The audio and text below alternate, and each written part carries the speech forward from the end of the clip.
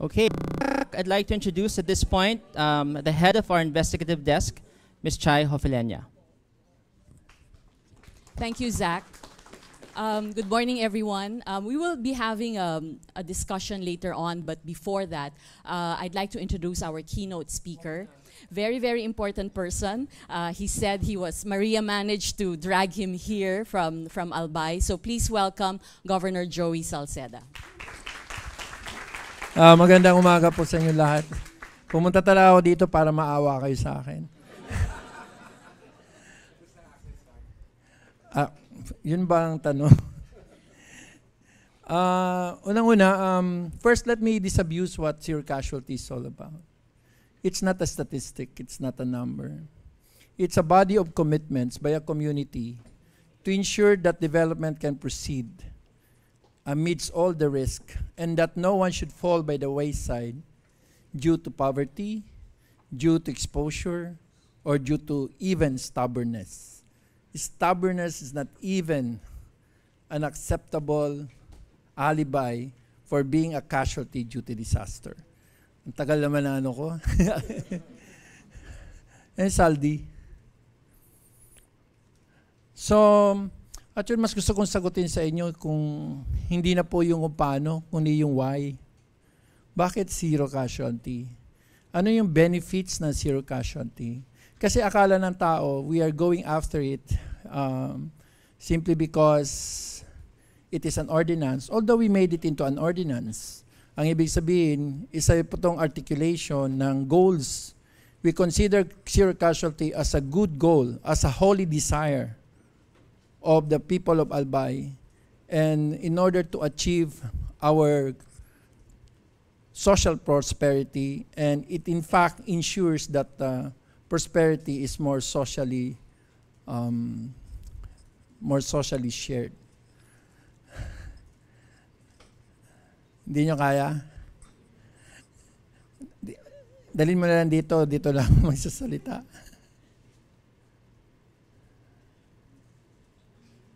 Okay, thank you. Next. Ngayon lang po ako, konti slide, 6 lang. Usually I have 184 slides. Okay. DRR is a human endeavor that enables development to proceed in the midst of risk, and that no one should fall by the wayside due to poverty, exposure, or even stubbornness. Next. Ano ba yung filosofiya? Lagi naririnig yung building back better. Actually, the philosophy should be build better. Take away the back, and you keep on seeing all these t-shirts in Zamboanga with build better, the back is in the middle. Why should you just erase the back? We just go proceed, build better. Because that means next, it means culture of reduction. There's nothing to rescue if nobody is in harm's way. And nobody is in harm's way if everybody is relocated. But that's a very expensive proposition. Next. Ang pangalawa po, kung mayroong konting sikretong Albay is what I call social cohesion. And we really invested a lot of aming pong mga efforts to build a strong domestic policy consensus kung sa economics po. Dahil yun po nakita kong sikreto ng Korea, Taiwan, Japan, bakit sila talaga nag-progress sa societies? Because they were able to mold. Kasi ito yung mabuti para sa atin. So, para po mangyari yan, kailangan mo talaga na, well, good governance is already a must. It's a norm. It's something that cannot be traded off for anything. Everything starts forth from it. Next. Pero good governance for something. It cannot be naman just good governance. You have a very excellent process. You're very good at something that doesn't mean anything anymore. It should be good governance for a higher goal, a goal higher than ourselves. Means Millennium Development Goals, Zerocasualty, and of course, building better lives. And number 4, I think it should be rights-based. Laging tinatanong, paano na kung wala na ako sa Albay? Everybody in Albay knows that when you go to a evacuation center, you get 5 kilos for any reason.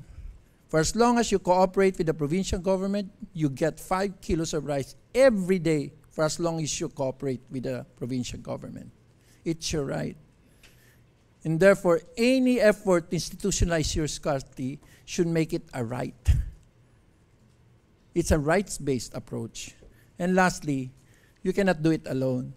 So first, hindi lang po yung budget ng DRR, kundi pati budget po ng provincial engineering, budget po ng provincial social work, lahat po sila are harnessed towards achieving zero casualty or disaster risk reduction and climate change adaptation.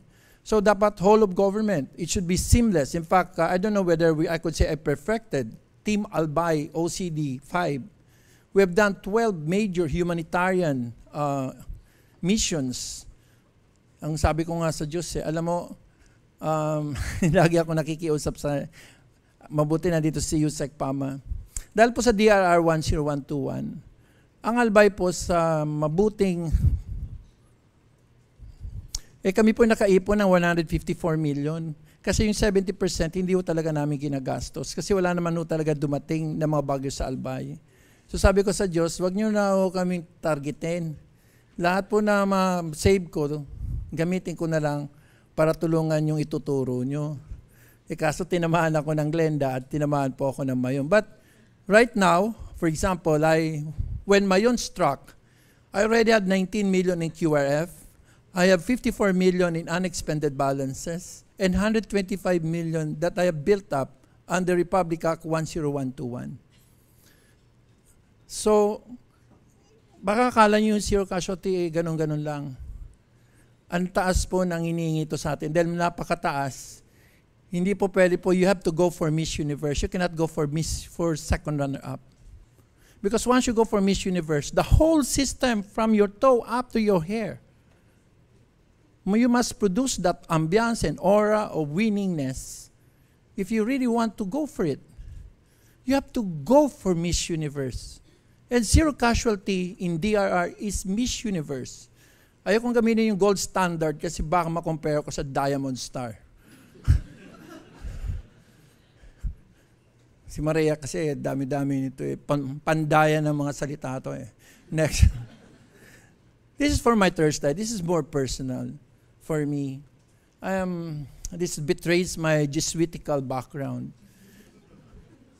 What is the philosophical foundation of zero casualty? It's Immanuel Kant. It's really categorical imperative. What you do to one, you do to all. If you cannot do to all, don't do at all. Meaning to say, the proof of the goodness of anything in life is its universalizability. So zero casualty means everybody must live. That is the converse. It's just negatively proposed. Zero casualty means everybody must have equal chances to achieve prosperity, to achieve their dreams for themselves and for their family. And to myself, which I learned, I came from a family of 7 nuns, a mother as a teacher and a father as a teacher. And I can tell you that from way back until I grew up, kahit kumbaga sa laging mabait lang. I have never, in my political life, I never uttered anything negative about anyone. I can probably say something on policy, but negative adversarial politics was never part of my strategy. It was always constant kindness. So these two things about categorical imperative and constant kindness can immediately provide you with a basis of why you must pursue. Because it's far more important for me, for you to understand the why. Why zero casualty? Anyway, I'll give you a text.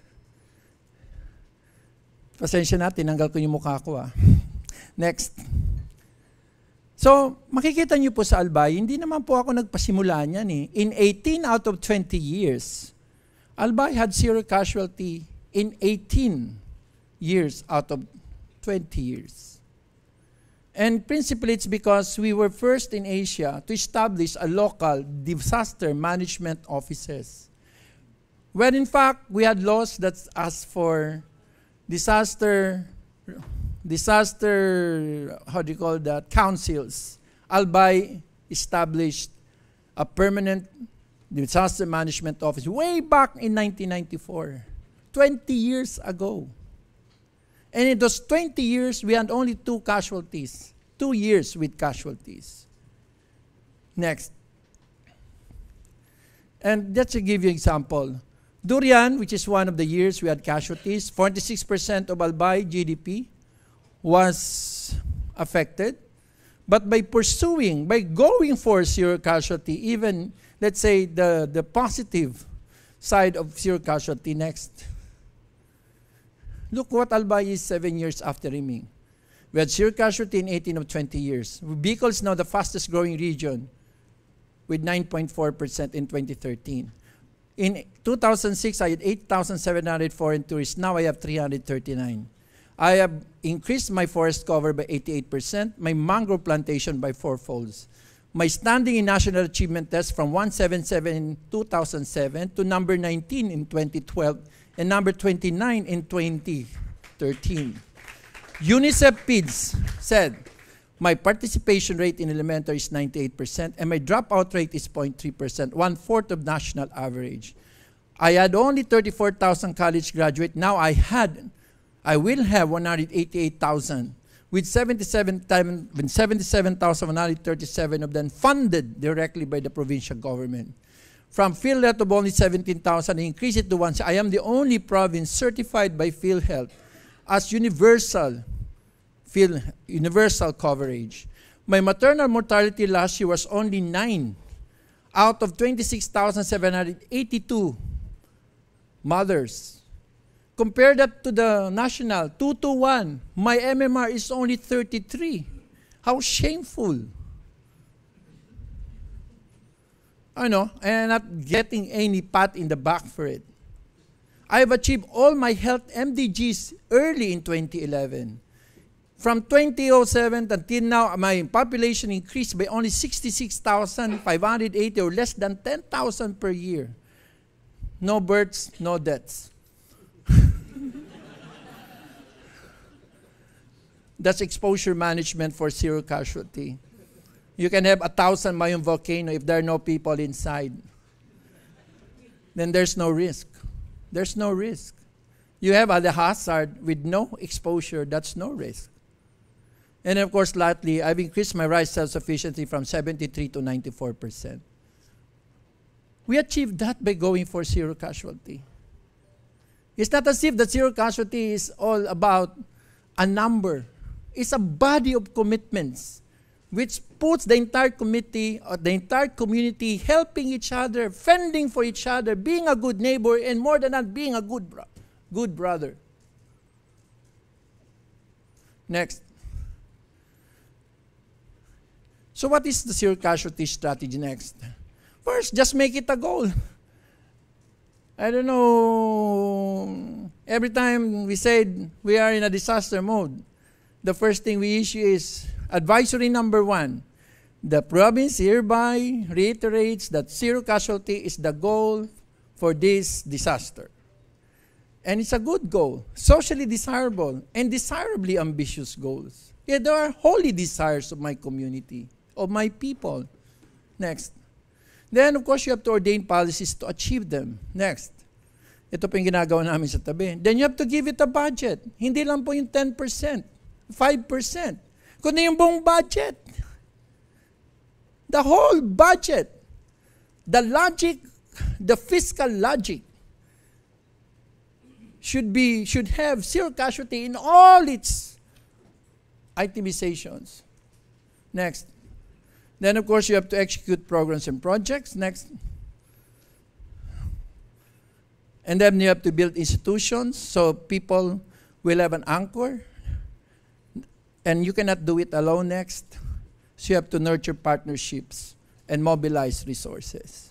Next. So ito pa yung highlight ng mga ginagawa namin. Risk mapping.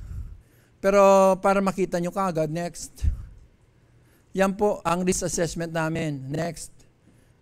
Every beginning of the year, we make a budget. 5 bagyo, isang putok na bulkano, ang marami po, low intensity disasters, yung mga disaster na walang pangalan. They come with LPA, ITTset, TAILEN, TECF, yan po yung mga walang pangalan. So we budget them because we only have so much money. But it is budgetable. Even if it's not budgetable, there is enough basis for you to make a rational allocation of resources so that you are prepared for them. Like this Mayon, back. Sa Mayon, ngayon, alam niya ni Sir, 12,000 ngayon nakatago ko, pero 26,000 ang affected. Kasi, kung pumutok na yan, may dadagdag kami. Ang tawag doon, the surge. Ang ibig sabihin, there will be a surge of, kasi, kahit hanggang dyan lang yung laba, pero dito feeling mo, ikaw sinasadya ng Diyos sa dami ng kasalanan mo. So sabi mo, naku, patay ka. Anyway, next. So let's see. Right now, we're in the 24th day. What has happened with Albay? Ano ibig sabihin ng Zerocasualty? Sabi ko, it's a body of commitments. So ano ba yung mga simpleng tanong? Yung mga pwede bang mamatay, nailabas mo na sa SONA? Answer, yes. Yung mga nilabas mo ba, inaalagaan mo ng tama? Yes. Yung kanila bang dangal, hindi na kompromiso dahil sa displacement? Ang sagot, yes. Then you are achieving Zerocasualty already. It's not the number. It is the body of commitments of a community to look after the welfare of each other. So look at what's happened now. Alam mo may mga media dito, no? Hahanap at hanap na nega yan. Pero sasabihin ko sa inyo, oo, mas nega-sendry pa nga yung mga yan eh. Unang-una, yung morbidity rates ko sa loob, mas mababa definitely kay nandun sila sa dati. Number 2, yung morbidity rates doon sa loob ng kampo ko, mas mababa kaysa sa labas. Mas maraming may sipon ubo kasi they are not being attended to. Sa labas ng SONA, sa labas ng kampo. Pangalawa, mortality. Ang mortality rate sa Albay is 0.8% per year. Dapat, ang namamatay in a 55,000 population, 36. 24 days na, 4 pa lang. In 2009, we had 94 days. Ang dapat mamatay, 106. Ang namatay lang na na-record sa amin, 24. Because nadadala namin sa hospital. Yung lahat ng 45 evacuation center, kung may clinic yan, 3 nurses, may EMT training. Tapos sila po ay clinic ng isang tertiary hospital. So ang referral system, automatic. So they're being cared for. At pagising sa umaga, may 5 kilong bigas, may ulam pa. Hindi lang maling. Pangatlo, yung 83, salamat po sa UNICEF. Ako, I never imagined I can do this. And of course, to Secretary Pama for helping us. Hindi ko ma-imagine yun na yung 83, 45 sa loob, 38 sa labas, 45 nilabas ko, di walang klase, gagamitin ko yung 38, pero may 5 pa kaming kulang. So, yung 83 balik sa klase in 10 days. So may Rappler ngayon, nagamit ng word plague. Kung plague ang Albay, Jesus Maria Joseph, di ano na yung landa? You call that what? You use the word plague. Yes, that's the day. But it's okay. So ano na yung Sambuanga? Ang tawag mo dun? Can you please invent more perverse? Yes, but the risk are given. It's what you do about them that essentially shapes the direction and the complexion of human welfare. Andiyan na yan eh. Hindi ko mamapalis si Mayong Bukino. Ayaw ko rin umalis yung mga tao. So kailangan matuto tayo mabuhay. Alam mo noong 1984, bumutok ang bulkan. Sunod-sunod. Walang namatay sa Albay. 74,000 sabi na United Nations DR UNDRO ang nilikas ng Albay. Ngayon nililikas ko 55,000 lang. Ano nangyari? Dapat 134,000 assuming 2% demographic growth. Bakit 55,000 lang? Kasi dalawa. One, state-sponsored relocation. Second, community-initiated adaptation. Ayaw naman namin mamatay. Although kung pumasok ka sa zona ngayon, it's suicide. Alam niyo ba kung gaano kasama ang bulkan? Pag pumutok yan, 116 kilometers up, pambagsak niya parang gravity, 500 kilometers per hour, 1,200 Fahrenheit. Wala kang kawala dyan. Automatic sentensya mo. Death penalty. Anyway, ang attendance ngayon sa loob ng mga evacuation center ko, 90%. Ang nire-require ng 4-piece, 85. Pero nagna-90 ako, mas mataas pa kaysa sa labas. Siyempre, kinukulong ko. Panglima, ni isang krimen.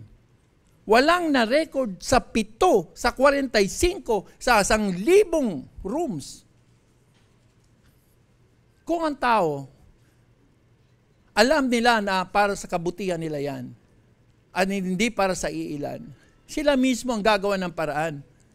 So makikita mo po dito na araw-araw po, lahat ng PNP blatter pinapadala yan sa probinsya. Kino-compile namin. Makikita nyo doon, 0 crime.